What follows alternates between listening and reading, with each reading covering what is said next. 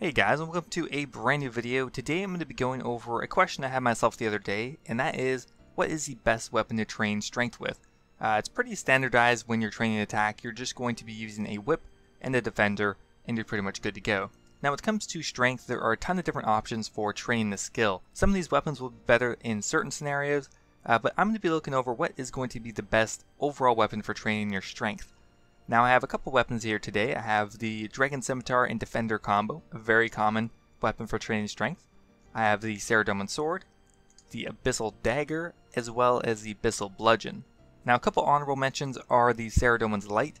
I'm not going to be including that because that is a degradable weapon, although I think it may actually be the best weapon for training strength, but it's like 50 GP per hit.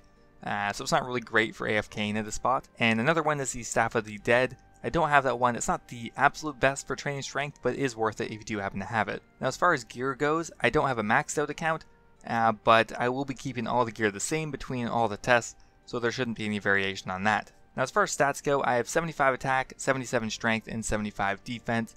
So these XP rates are not going to be the highest possible that you can get, but I'm going to be tracking the differences and the percent between all of them, so you'll be able to see how much better certain weapons are than others. Last up, I will be using the special attack as often as possible if it's applicable. If not, I won't be using it. Anyway guys, let's get started, and we're going to start with the Dragon Scimitar and Defender combo. Okay, so coming in first is the Dragon Scimitar and Dragon Defender combo. Now, the main benefit of this setup is GP wise, it's extremely cheap. The Dragon Scimitar is only normally like 70k. That being said, it does have the highest quest requirements, because for one, for the Dragon Scimitar you're going to need Monkey Madness, and for the Dragon Defender you'll have to grind at least 4 or 5 hours, at least usually, to get it.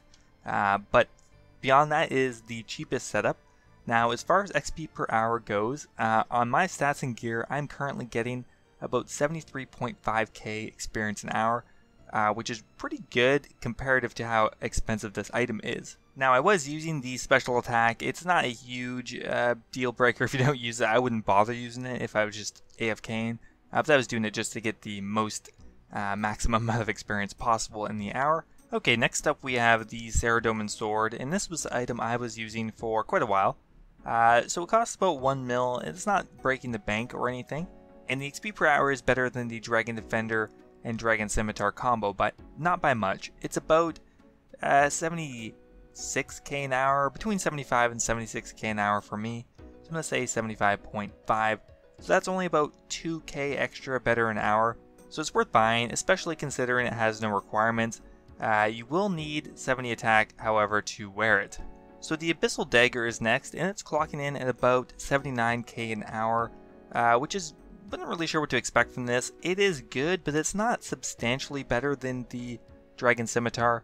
Definitely worth it if you have the money. The Abyssal Dagger currently is about 7 mil, so it's not as expensive as the Bludgeon, but noticeably more expensive than most other weapons. But it does definitely pay off for the investment. And another benefit is that there are no quest requirements to wear this item.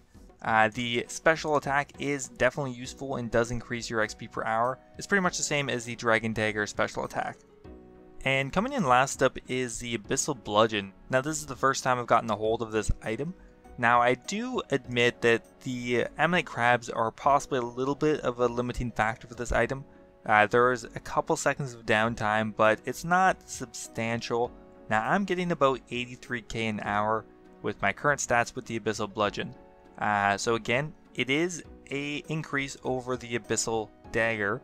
Now it does cost 31 mil, so my personal opinion is it's not worth buying unless you're actually going to use it on a crush task, because it does have a huge crush bonus and is the best crush weapon in the game, or you're just rich and getting this extra bit of XP per hour isn't an issue. The special attack does actually increase your hit based on the amount of missing prayer.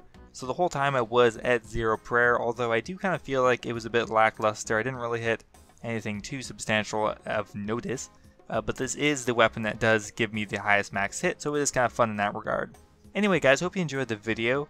My conclusions are each does have merit, although as soon as you can I would upgrade from the Dragon Scimitar Dragon Defender combo for strength. because for one, if you don't already have it, it does actually take a while to get just doing the quest and the requirement for the defender, and two, it is outclassed by every single weapon here. At the very least, upgrade to a Sarah sword if you have the extra cash laying around, because it's really not that much. I even went and checked, it's only like 700k right now. It's been crashing for the last year pretty much. Anyway guys, that's it. Hope you enjoyed. If you did, don't forget to toss the video a like, and I will see you in the next video.